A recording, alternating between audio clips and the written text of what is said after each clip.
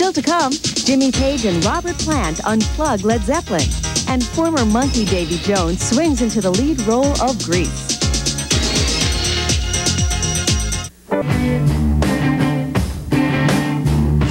Talking song from tongues of filthy good. Sounds caress my ear.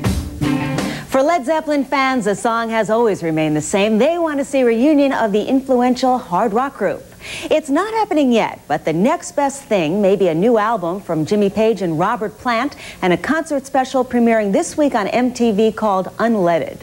Mark Shearer talked with Page and Plant and has this report.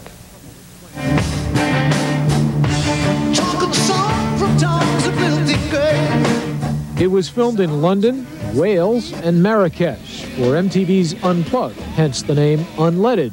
Jimmy Page and Robert Plant, the sometime estranged leaders of Led Zeppelin, back together again. We finally got a plot that made us have a present and a future tense rather than just a past tense. It started in the studio with some tape loops of North African drumming.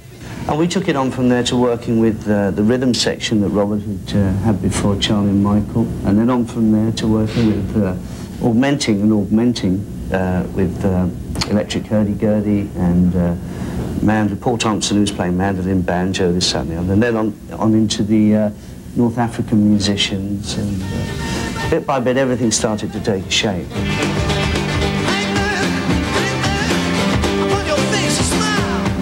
Along with a couple of new songs, Page and Plant reworked some of the lesser-known Led Zeppelin material, adding a host of instruments and musicians from around the world. We've always been hanging on to various music forms. In the media, the terminology has been that we've been hard rock, heavy metal, whatever it is, but we've always been stretching it. And this time we're showing you how it is in contemporary terms. The 1976 concert film The Song Remains the Same captured Led Zepp at their peak, 4 years before drummer John Bonham died and the band broke up. Since 1980, there were quasi-reunions at Live Aid and the 40th anniversary of Atlantic Records. I don't think we'd given it enough thought before. We just kept turning up and playing, you know, Led Zepp songs as a four-piece, trying to look dignified, and I don't think we ever pulled it off before. Bassist John Paul Jones was pointedly not invited to this project. This isn't a reunion, this is us. Jimmy and Robert.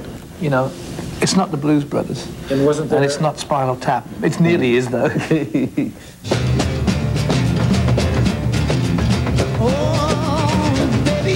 When the companion CD version comes out in November, it'll have the title No Quarter.